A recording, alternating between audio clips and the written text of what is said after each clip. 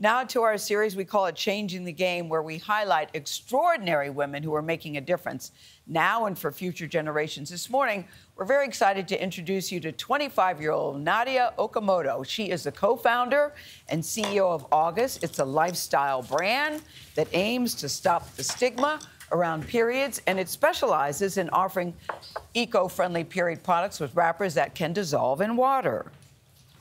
Some days we're on top of the world and we're feeling unstoppable, but then whoops, it's that old familiar feeling again.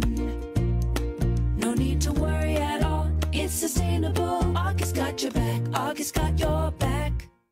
August got your back. Earlier this year, August announced the sale of its products in more than 400 Target stores nationwide. Wow. Okamoto has been very vocal about ending taxes, look at her, on period products. And she believes placement there. Access, I like it, to period care is a basic human right. She joins us now to discuss. Nadya, I'm so excited to see you, to have you. You look great sitting at the table in the orange. I love it. Thank you. She was telling me, guys, she got this outfit 2 days ago in London at a vintage store, and it works. Wow. It works. Thank you. It's a good pickup. But this is what you say. You say August is, the aim is to reimagine and redefine the period experience to be powerful and dignified. And to that, I say to you, Nadya, where were you when I was 11? When I first got my period, my mom was away, and my grandmother was babysitting, and I went to her. I said, I don't even know what's happening. Number one, the color is, you even discuss about the color. I didn't know what that was in my panties. And she said, oh, you have to wait till your mother comes home. And I thought, am I dying? What is happening here? Because back then, it was not discussed. And you don't want girls to have to go through what many of us went through. Why? I mean, because periods make human life possible. Yes. It's potentially one of the most natural biological processes of life, and yet history and society has built up this stigma that makes menstruators feel so ashamed. Yes. It makes us feel like there's something wrong with our bodies. We're taught that period blood is this contaminable, like, disgusting Dirty, thing. nasty, Dirty. yes. And I think that it always breaks my heart to hear so many stories every day of young menstruators who get their period and have never heard about it, right?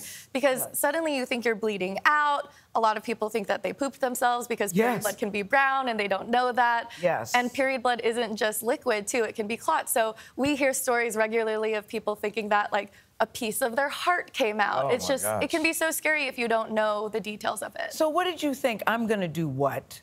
Well, so I got into this almost 10 years ago. Next year's my 10-year work anniversary. And you're 25. I'm 25, but when I was 16, I learned about period poverty through conversations I had with homeless women and my own research, and heard these stories of people using things like toilet paper, brown paper grocery bags, cardboard to take care of their periods. And at the time in 2014, 40 states in the US had the tampon tax, which is a sales tax on period products, considering them luxury items, like non-essential goods. Yes. But products like Rogaine and Viagra are considered medical necessities. So that all the way to other legislation like food stamps don't cover period products as necessities. So I got really interested in period poverty as an issue. And I think in school you're taught that when you find an issue you care about, you find an organization to volunteer with. I was doing the research and couldn't find... There wasn't an organization. There wasn't one. So you started one. What is this you have? So this is August. So I led this nonprofit for about 6 years, working on the advocacy side. I wrote a book about the issue and the menstrual movement. And I read some of that, by the way, and it was really good. Thank you. Very eye-opening, especially for men. Oh, good. I mean, especially for men who have daughters, too. And I think it's good that men are talking about this. Yes. And boys, this is a good conversation for boys. My son is now 35, but when he was 11 or 12, I sent him to the store to buy a product. And he's like, ew. Yeah. And I thought, that's the wrong reaction. You said to the store to go buy... Some pads. It's just another product off the shelf. Scarred for life. Come on.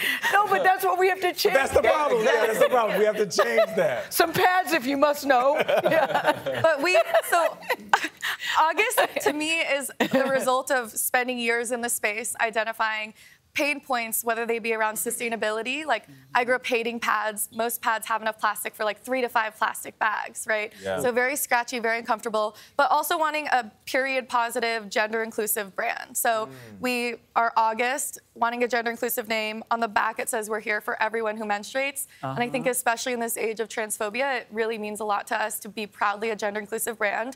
But everything about the product we try to be super thoughtful about, from how we design it to be as comfortable comfortable, as absorbent as possible, but also as sustainable as possible. So, yeah, so with the water, I'm not sure what's happening here. What I get to do a fun little demonstration. Okay, go ahead. Okay, Go ahead. all right. So, well, because think about all. You have less than 2 minutes. Yes, okay. Let me go, show Nadya, you. go. It's like kind of an immediate thing. Okay. So I have my hot water. Yes. Here's the pad wrapper. Okay. Yes. And, you know, plastic, an issue of that is it really doesn't break down. And so a really big part of what we wanted to do as we were figuring out ways to improve sustainability is just having materials that are more easily able to be compostable. So these wrappers are BPI certified compostable. You can put them in your municipal at-home compost.